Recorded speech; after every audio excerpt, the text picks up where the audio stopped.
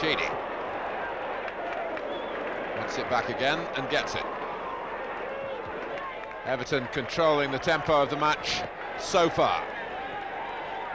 Snowden. McCall. Oh, and a chance for Nevin. His first touch wasn't very good, but it's a goal in any case. And the scorer is Sheedy, who was really at the heart of the whole move.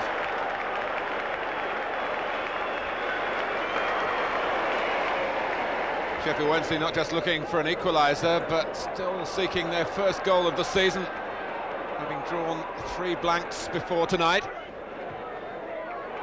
Now Witten, with Poynton right alongside him. It's a corner. In from Newell, taken on by McCall. And here's Neil McDonald trying to make an impact. And he would have done, but for Chris Turner.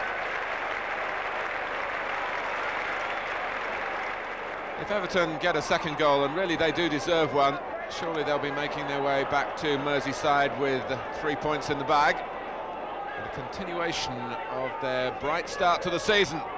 Newell might supply the goal here. Oh, and was very unlucky not to do that.